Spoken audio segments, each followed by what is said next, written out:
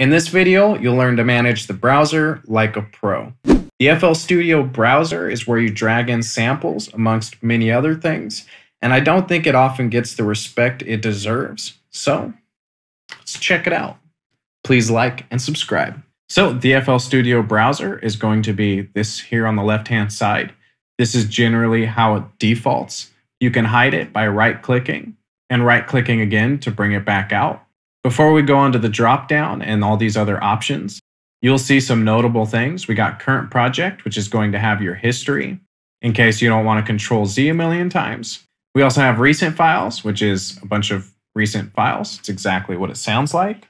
Our plugin database, these lists, effects, and generators is going to be these here. So generators, I have instruments, generators, instruments. This is also going to dictate the organization of your plugins in FL Studio.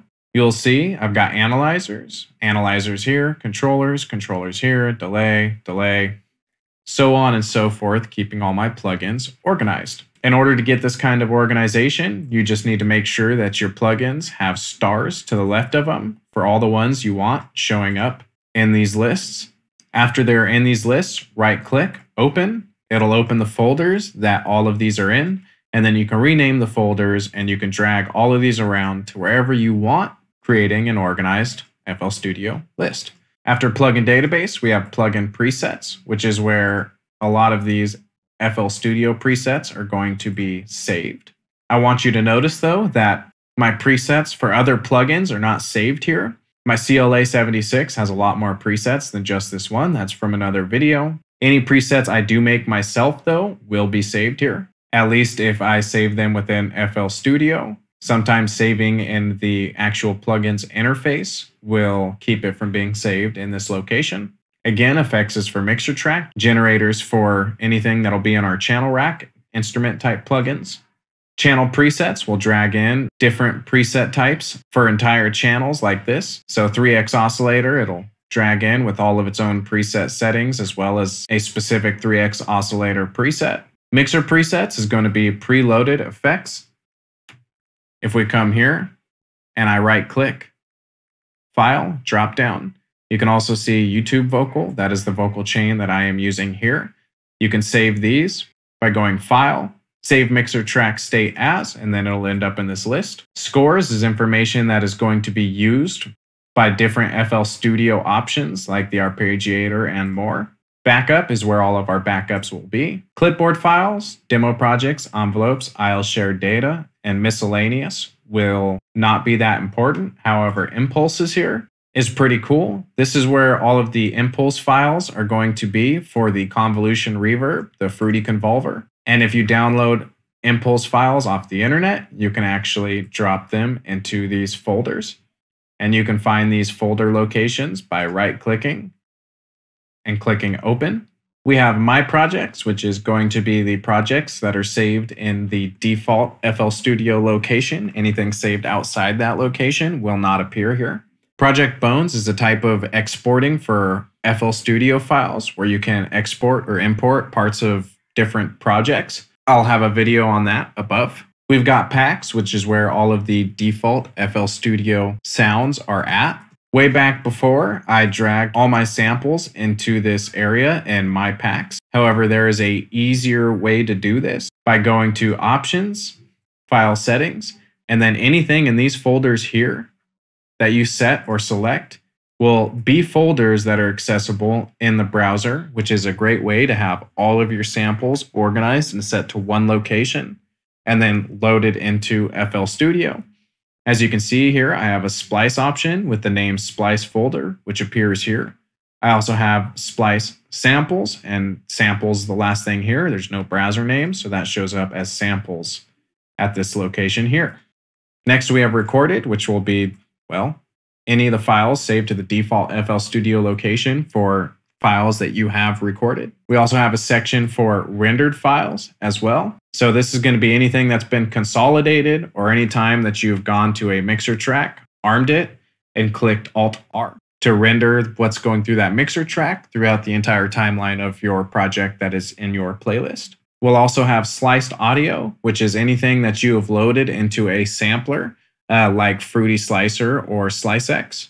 And sound fonts, which is old school, and they just recently brought back the sound font player. They did it on the last update so that people can use their old school samples and sounds and load them into a up-to-date, more compatible sound font player. Now we've got 3 options at the top. Cycling these will show us these same exact options that we've already looked at. We've got current project, which is all of this. That'll show us anything that is actually loaded into our project. We have plugin database, which is going to show us our plugin database, which is right here. And these are just more consolidated sections in the browser. We also have some fast tabs that you can set up. So for example, basses, I have it set so it opens up to my basses. MIDI vocals, I have it set to open up to MIDI and vocals. Melodies, and then the original 2, which is all, which is how everything starts out, current project, and plugin databases. So we can search through these folders by using Smart Find. If I go here and I click clap, it's going to pull up the very first thing in the list with the word clap. Now that we've searched that, we can F3 to jump to the next things with the word clap in it. And as you can see, that is such an inclusive word that almost every folder is getting stopped by. I just barely made it to some miscellaneous folders, not even my actual project folders. Now, to get by that struggle, what we can do is we can go to, for example, packs here. I can go to my packs. Now that this folder is selected, I can click Shift F, and I can now search within this folder. Whereas if I did Smart Find, which is Control F, it'd take me back to the top. There is also Regular Find, which is Alt F. And Regular Find is going to look for things that are exactly that word. Whereas Smart Find allows what FL Studio calls advanced search functions, which would be like using a star to finish a word.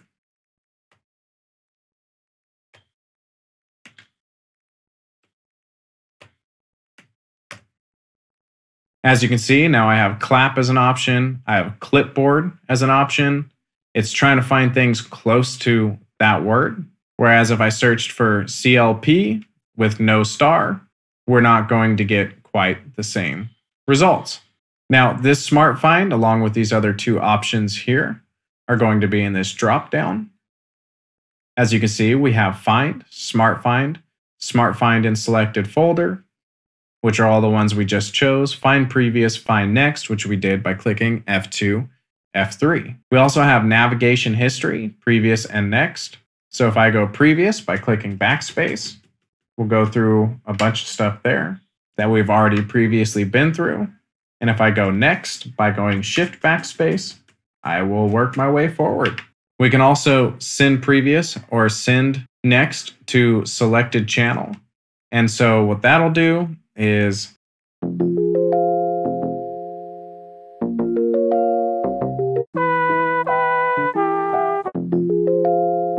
this samples before, this samples after, this one.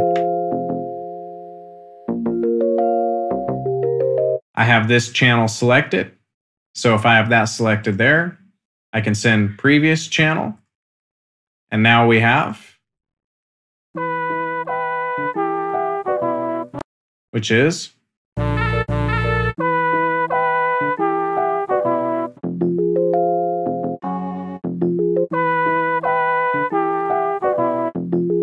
one that was previous. Now that we have this selected, we can do send next to selected channel.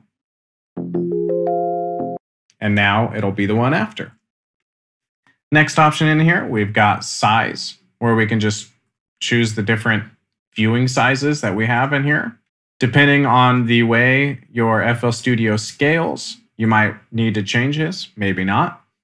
We have auto hide, which I generally like to keep on. I would just keep off for some tutorials, which automatically hides the browser. We have show only one folder content, which makes it so if I open another folder, it closes the previous one. This can help from keeping things becoming a mess, but personally, I like having that off. We have show only opened folders. And if you'll see now when we're looking at this, any folder that wasn't open is gone. I don't know why miscellaneous stayed. We've got show folder icons, which you can see what happened when I changed that. Now all the icons that were next to these folders have disappeared. I can bring them back by clicking it again. We also have show images. If we go to the plugin database, you can see we have icons here. If I turn show images off, those little thumbnails will disappear. We also have a show file extensions option. So if I go back to my samples, a lot of these should say wave, .wave, and show unknown file types. Shows file types that aren't recognized by FL Studio. We can sort by different ways. We can sort by name, type, and date. We also have a group option, which I am unsure of how this specifically works. We have collapse structure, which will collapse everything and close all the folders you were in. There's also a button up here for that. Reread structure is going to reread the contents. So this is pretty much like refreshing. Now, in order to set the things that I set here and showed you, you got current snapshot. See all these here? All you have to do is set this however you want it.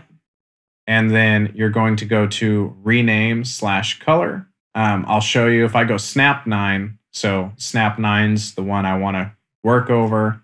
I go to cores or scores and I open these. I'm going to click this drop down, rename and recolor it to test. Click enter. And now I also want it frozen because I don't want it to be edited or changed so easily later. And then I can jump back to it. I've noticed frozen doesn't always work. Like if I change this really quick and I go MIDI vocals and I go back to my test, some of these things that I changed, when I go back, will still be all ridiculous. If you click collapse structure though, collapse structure will take you back to what was supposed to be set to. Now, next thing is we have configure extra folders. If we open that up, who knew? It opened up the thing I showed you before for adding extra folders. There's some cool options in here though. If you're interested in learning about the files and folders section, click above. And then we also have refresh plugin list, fast scan, which is like coming in here. And last but not least, if we right click, we'll see some options. Expand all and collapse all. Expand all is kind of ridiculous, as you can see. And then we also have collapse all, as well as manage plugins, which will open our plugin manager. Windows shell menu, which is like if you right clicked a folder or file in Windows itself. And open, which will open the folder. If we go to a sample itself, we'll see a few other options. We have open a new sampler channel, which is the basic sampler channel you get when you drag these in. Fruity granulizer, which is pretty cool. That's a nice sampler if you want to play around with the sound. Fruity slicer, which is really nitty-gritty basic for flipping samples. And Slice X, which is a powerhouse and can be kind of complicated. If you want to view tutorials on that, check it out above. We also have edit and audio editor, which is going to be Edison unless you change it via the file settings video I told you about earlier by using this down here. We also have edit and pitch corrector, which is going to open new tone, and time warper, which is going to open new time. We can send it to a selected channel or focused plugin, which is just going to be anything that, of course, is selected or focused, as well as just open a new channel, which will do the exact same thing as open a new sampler channel. There's some other options available if you right-click different types of data files. So if you see something, right-click it, see what's available to you, might see something cool. And if you ever want to find a sound, all you have to do is take that sound or sample, drag it into the browser, and it'll show you exactly the folder and where that is at. Now, the browser holds a lot, But pretty much we have a bunch of cool content folders, a drop-down menu with some cool options, a few ways to organize and jump around quickly, as well as some other cool options. If you're interested, timestamps below. If you like this video, please like this video. If you have any comments, please comment. I always appreciate a subscribe. It's Warren with Scale Audio, and adios.